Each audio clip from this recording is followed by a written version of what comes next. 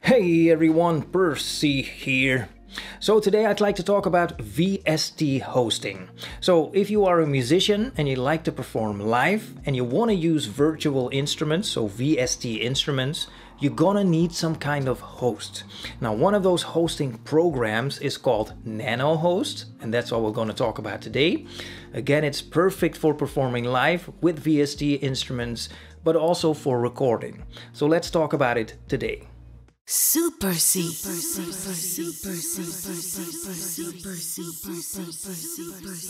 Okay, now using virtual instruments comes with a few benefits over using hardware instruments.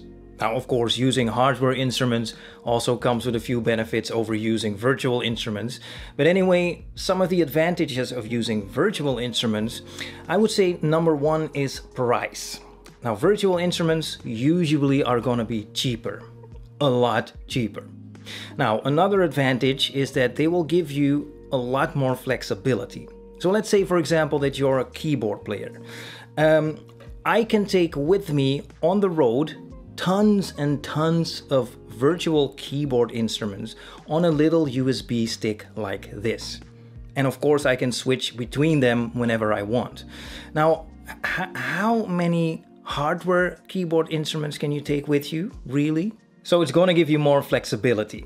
Now, as I mentioned, using a virtual instrument requires some kind of host, and actually two kinds of hosts. So first of all, we have the hardware host, so to speak, and that of course is usually going to be something like a laptop or possibly a tablet. And then of course there is the software. Now keep in mind that some virtual instruments come with a standalone version already. Now if that's the case, you're set already, you don't have to do anything. But of course, many virtual instruments don't. They don't have a standalone version. Now in that case, you do need to have some kind of software host. Now of course, you could simply use your DAW. It's gonna work, but you know, DAWs also have recording features, they have mixing features, and all those bells and whistles that you're not gonna need in this situation. Now, if you don't really need all those extra features, you could also opt for a dedicated VST host. Now, one of those dedicated VST hosts is called NanoHost, as I mentioned. Now, NanoHost is only good at one thing, and that is simply hosting your VST instrument, nothing else. And that of course makes it super lightweight, so very easy on your computer. And that way, you know, maybe you don't really need the most powerful laptop in the world just to simply play some virtual instruments with. Okay, now to download NanoHost, I will leave a link in the description. That link will take you to this webpage. It's a webpage of an organization called Tone2. NanoHost is a free application, so it's free to download and use, as it also says over here. So download it now for free. So just click this and it will download a zip file. So just unpack the zip file and it should look something like this. So first of all, we have the manual, which again is just a link back to the website. And then we have the 30-bit version of NanoHost and also the 64-bit version.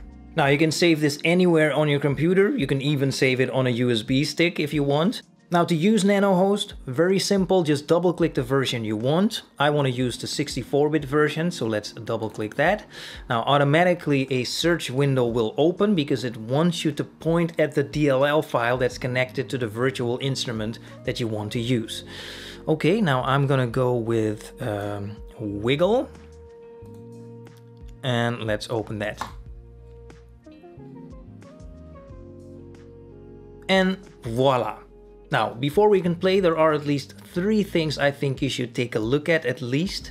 So let's first go to config and let's take a look at the MIDI in settings.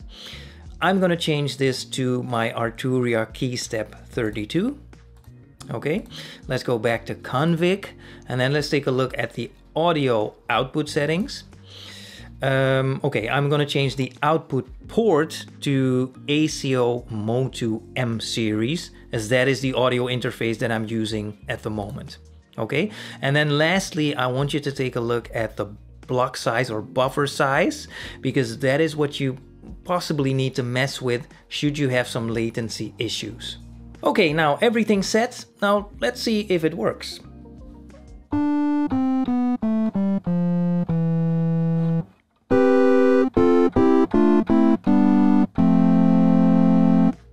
Flawless.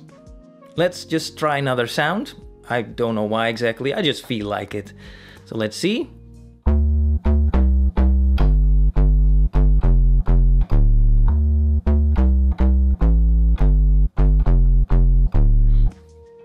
Flawless. So it works perfectly. I have to say, what did you expect? Did you really expect me to post this video if it didn't? Of course not. But anyway, it's a very simple program, very easy to use, very easy to set up. No latency at all, or at least no noticeable latency at all for me. So perfect. You know, it's perfect for live performances, either on stage or maybe in a streaming session online somewhere. And you can also use it for recording. So let me tell you this real quickly in closing. So a while ago I did a video on Audacity. We all know Audacity, right? The software. And I asked the question, okay, so is it possible to use Audacity as a DAW? Now, one of the problems that I ran into is that Audacity doesn't support MIDI, among some other problems. So you cannot really use virtual instruments inside of Audacity. Now, one of the viewers, who goes by the name of I Blame the Parents, told me that, you know, there is a workaround, and basically telling me, okay, use NanoHost. And that's actually how I got introduced to NanoHost, and it actually is an option. You know, you can use NanoHost to create standalone versions, kind of virtual instruments, and then record those instruments directly into Audacity. You know, so if you want to use Audacity as a DAW, which I would still not really recommend, but if you must, then yeah, it's definitely a very clever option. So again, thank you, I Blame the Parents. Anyway, that's all for now about NanoHost. Go check it out for yourself if you want to. And if you do, let me know what you think about it. Leave a comment below. Thank you for watching, and I will talk to you in the next video.